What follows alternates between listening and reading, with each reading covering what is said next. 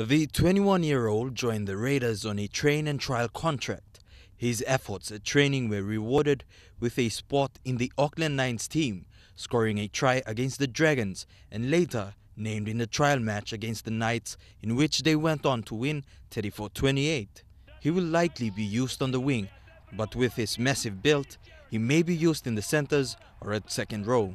From volleyball, Ottio only started playing rugby league in 2014 before joining the PNG Hunters. His signing adds to the Raiders' depth in the back row. Sisawanga and Edric Lee are expected to get selected for the winger spot in the first match against the Penrith Panthers. Elijah Levitt, National EMTV Sports.